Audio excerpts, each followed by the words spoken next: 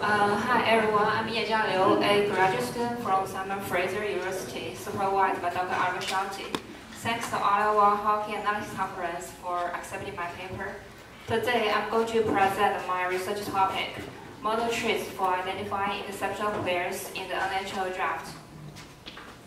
Well, as we all know, it's important for every team, especially the team manager, to draft prospects to build a successful team. Our goal is to rank players for the draft picks based on the statistics from the junior leagues. The closest work from our study is from Dr. Schuker's in 2016.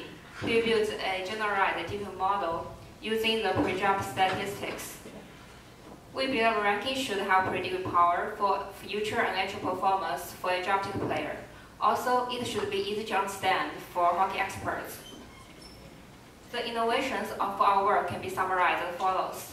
We use a model tree to generate new predictive models to rank players. The model tree basically combines the advantages of regression-based approach and a similarity-based approach.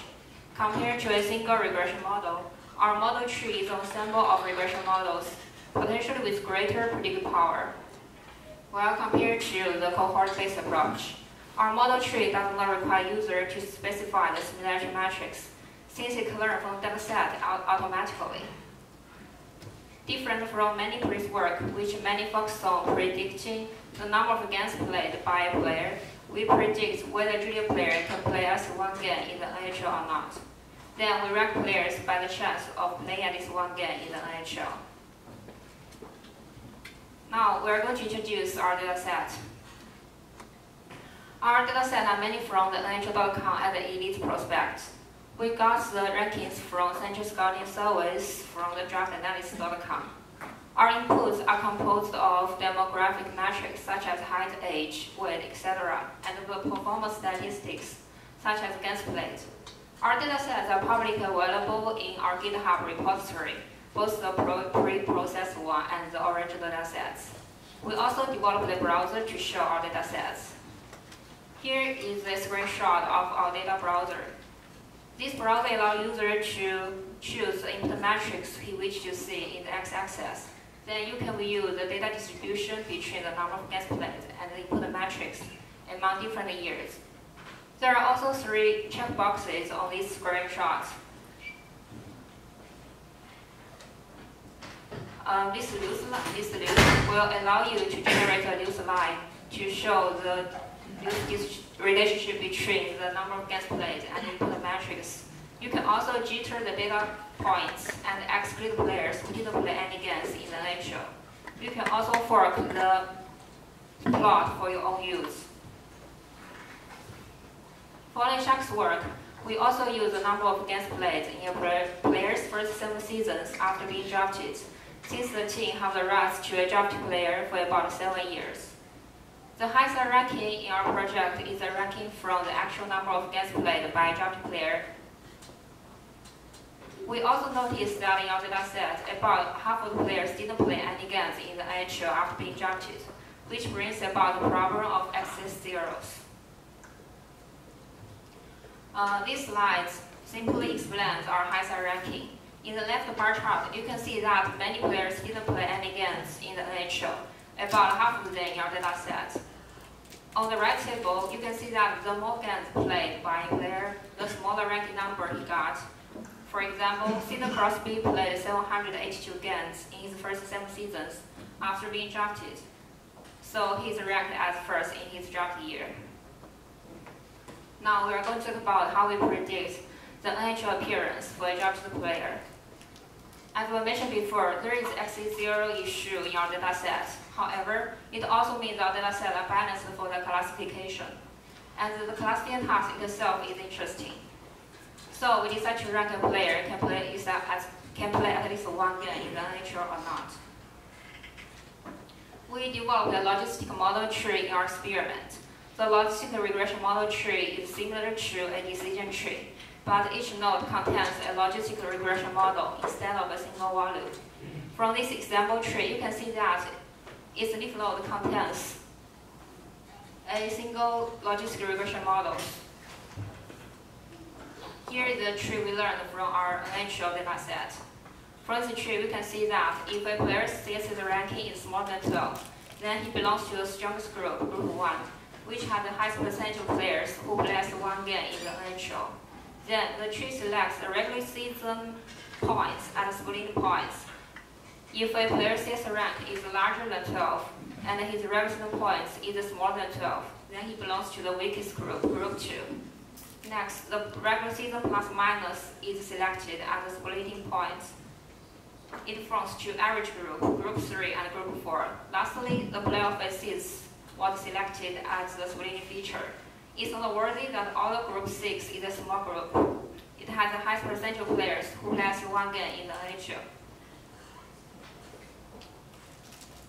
Now, we're going to talk about the evaluation of our predictive performance. Following Schuker's work in 2016, we also used Spearman ranking correlation as our evaluation method. There are 3 rankings in our experiment. We compare the highest ranking to the rankings based on the actual draft order. We also compare the highest ranking to our model tree ranking. The left plot shows the relationship between the number of games played and the actual draft order.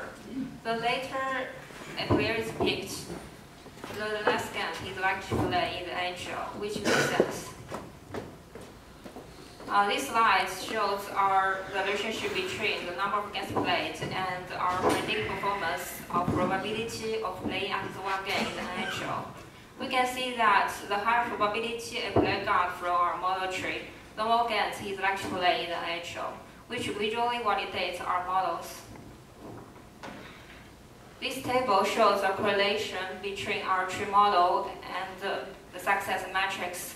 We can see that our model tree performs much better than the actual draft order. The correlation of our model tree is about 0.8 in terms of the actual number of games played in the NHL, while the draft order is only about 0.4.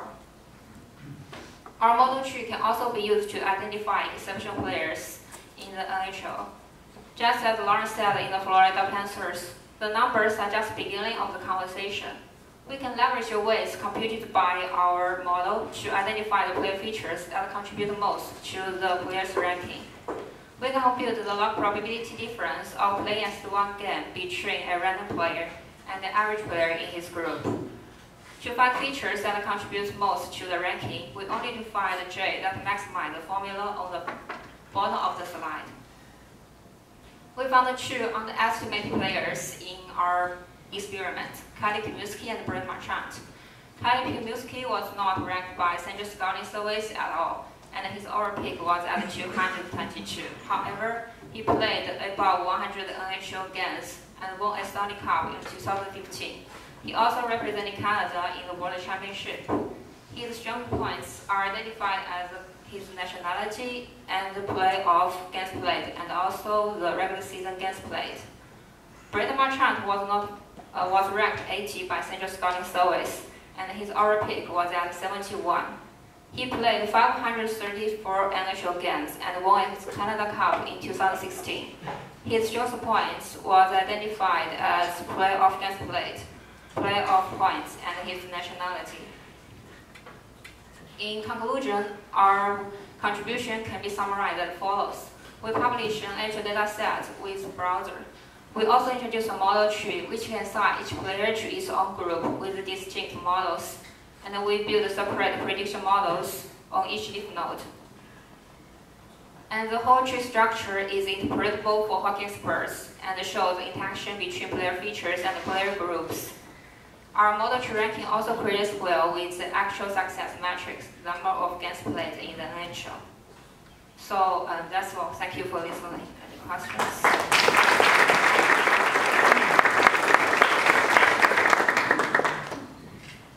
Questions? Anyone?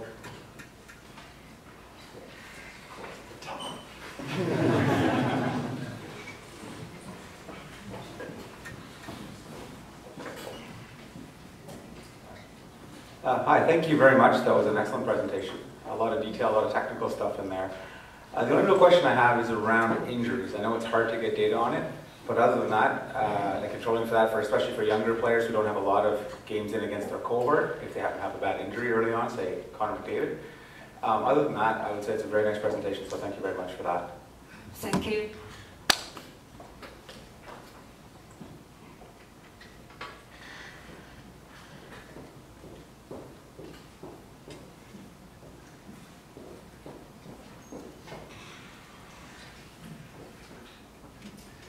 In the logistic regression models in each of the leaf nodes, how many variables were there? How many predictors did you have?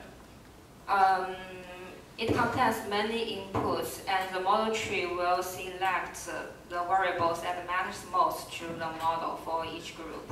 So the numbers in each model is not decisive. It will be generated by the model tree automatically. But just as an example, how many variables were there in those leaf nodes? How many predictors? It can be up to 5 to 10. Okay, thank you.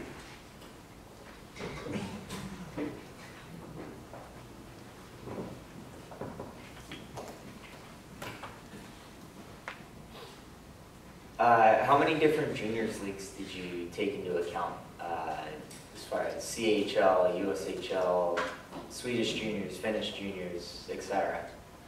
We include all the possible junior leagues we can find on the East prospects, including WHL, OHL, and etc.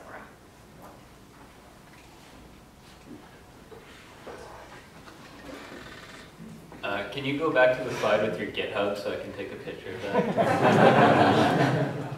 This one? With the GitHub link. Oh, the GitHub. Yeah.